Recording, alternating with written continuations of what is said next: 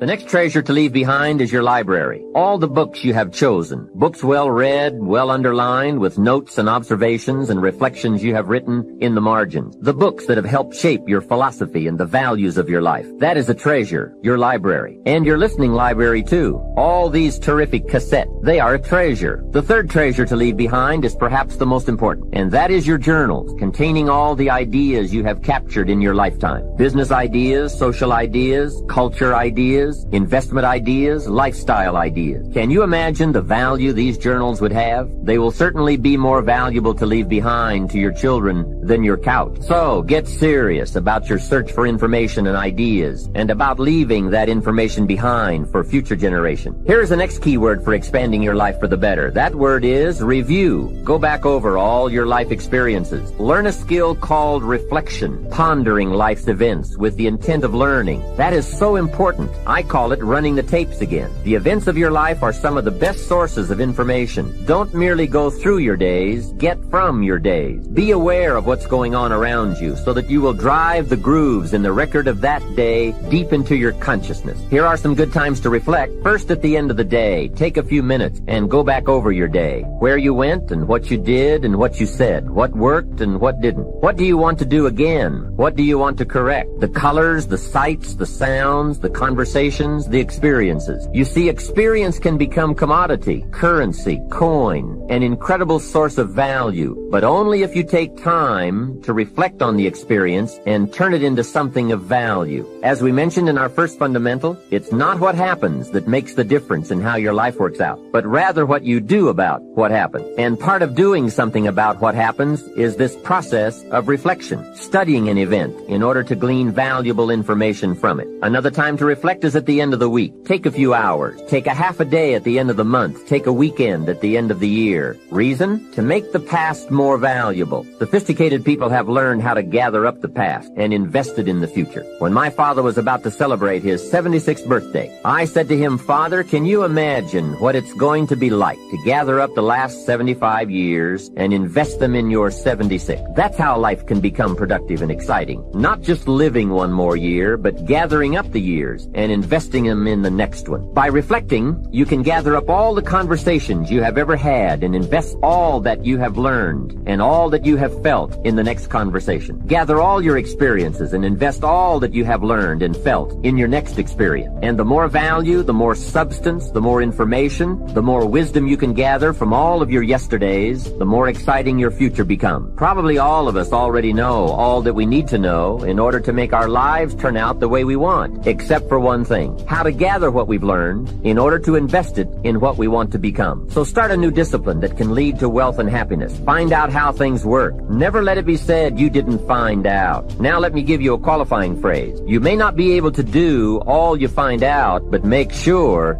you find out all you can do. But when you're on the clock 24/7 and you don't have anybody who says you need to get away, they're not pouring water on your head. Can I go just a little bit deep? Elijah follows Elijah through a lot of stuff, but what he gets from it is he finds purpose. He finds the thing he was created to do. I want to talk to you who are in support ministry. I could do this all day, so I got to hear it. I want to talk to you, those of you who are up under support ministry. If you want to know what you're called to do, you can find what you're called to do by finding what you can't stand, because God will call you to work in the area of your greatest frustration. If you're called to the music ministry, you'll know the calling, because you can't stand to hear music out of tune. And why is the music too loud? And this is not up, and the altos are not on key, and da da da da da da. Your frustration about it expresses your passion for it. If you can't stand disorder, oh, the bulletins aren't printed correctly, and they didn't do this, and they should have done this, they should have done the other. The thing you can't stand is direction into what you are called to fix, not to complain about. Somebody ought to do something. You are the somebody they're waiting on. The reason you can't stand it is because you're called to fix it. We don't need complaints, we need solutions. You're passionate about it because you care about it. People who aren't called to music, we don't care how you sing or can't sing. It don't make no difference. Just do it and get on out the way. People who are called to it, they really care about it. The background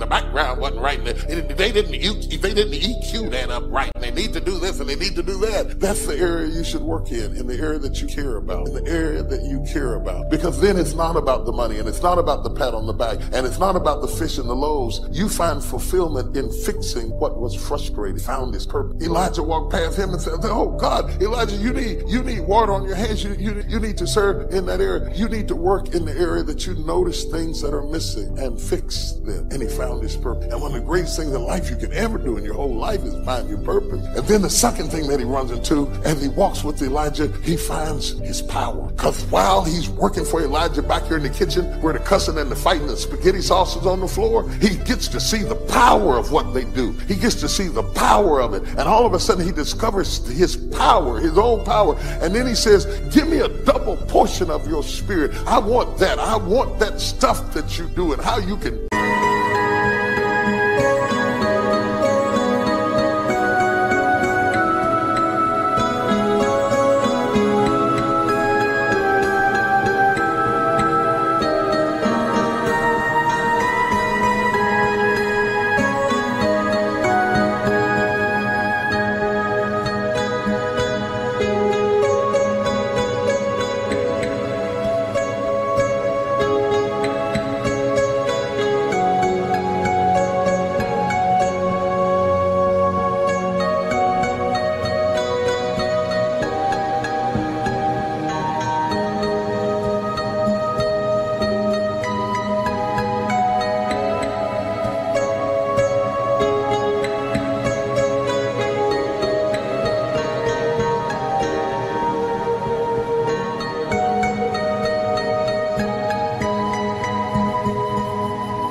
What you do like you do it when you do it. I'm connected to that. I want you to teach me how to make it do what it do, baby. But I was really listening to this young man. I met him backstage taking pictures. I didn't know he was what he was, but his story of how he used to. I was riding with the CEO, Chris, from the airport. He was telling me this guy used to walk to work every day, and he made it. Now he's a top team leader. So I can relate to Ween. I'm sorry, I didn't know him. I can relate to him. I've been at every level. He said something back there. He said, I come from comfortable beginnings. And I stopped because I was backstage pacing. And I heard on the screen, I come from comfortable beginnings. And I stopped because who in here black come from comfortable beginnings? I don't come from comfortable. I come from the dirt. I come out of nothing. You looking at me today with all that I've accomplished because of faith. Now, when I talk to you today, I'm going to sprinkle faith in here because I can't talk to you about success without telling you about faith. You think, look here now, you think for 1 minute you're going to make it without God, you tripping. You tripping, partner. You done lost your rabbit mind if you think that you're going to make it without God. Now, you can try it. You ain't going to make it. So when he said he comes from comfortable beginning, I'm here to tell you mine was a bit different. My father was a coal miner. My father made $5 a day with 5 kids. I'm the youngest of 5. I got 2 older brothers. Well, I had 2 older brothers. My oldest brother passed. I got 2 older sisters. My youngest brother had a birthday October 1st. My youngest brother, 73 years old. I'm the baby of the family.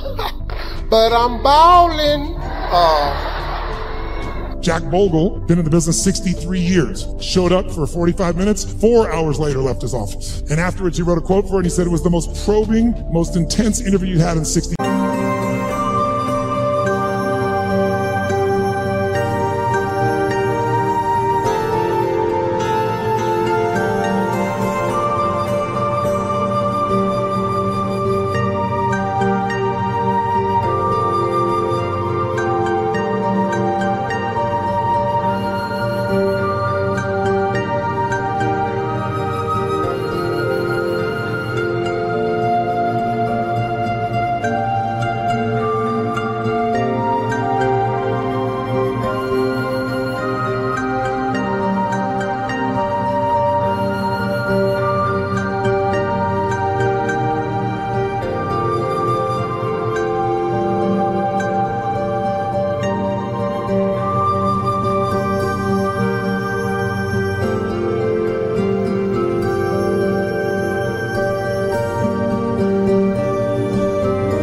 3 years. Provocative and probing is what he said. Now that says to me a pretty cool thing. That means I engaged him better than anyone in 63 years and got those answers according to him, not according to me. Pretty cool. I went to a guy named Ray Dalio. How many know who Ray Dalio is in this room? Look how few people know Ray Dalio. Ray Dalio has been called the Da Vinci of investing. He's been called the Steve Jobs of investing. But most of you never hear of him because you couldn't access him in a million years. But if you're president of the United States, if you're head of the Fed, if you run China, you know who he is. And I'll tell you why. To work with Ray, first of all, for the last 23 years, he's made 21% per year compounded before fees through all those environments. Unbelievable. But here's all it takes to work with Ray. You need a $5 billion net worth and $100 million is the initial investment. And that was 10 years ago. And now he won't take your money no matter how rich you are. You're talking to him and he gets a phone call. It's the Prime Minister of China who wants some coaching. A large hedge fund might be $15 billion. Ray's $160 billion. I got hold of Ray. Part of what happened with Ray was he'd been a fan of mine, it turned out, for about 20 years. But what I did, I spent 15 hours to be ready to engage him. 15 hours of total immersion so I could pitch and catch with him. So I didn't just talk, I could do it back. He wouldn't just throw the ball, I could throw it back to him. And guess what? At the end, he has built something over the years called his all-weather fund, which is designed to make money no matter what market you're in. You don't have to know the markets. He said, what if I die? Someday I will. How will my kids have money? How will my philanthropic areas have money? Here's what I'm going to do. I'm going to figure out why a balanced portfolio doesn't work in 2008 or 2000. And everything we've been taught about finance is wrong. And the Da Vinci of investing figured it out and has done it for himself for a decade and a half. And he tested it back to 1925 and it just makes money in any environment. So now his clients get to do it. Not the 1%, not the 0.0, the 0.001%. So I'm sitting down with Ray and I get him to explain how it works. And at the end, we're engaged 3 hours into it. And he tells me how this works. And I said, this is beautiful, but I'm doing this. So I'm not doing this for money. I'm giving all the money away. Secret sauce.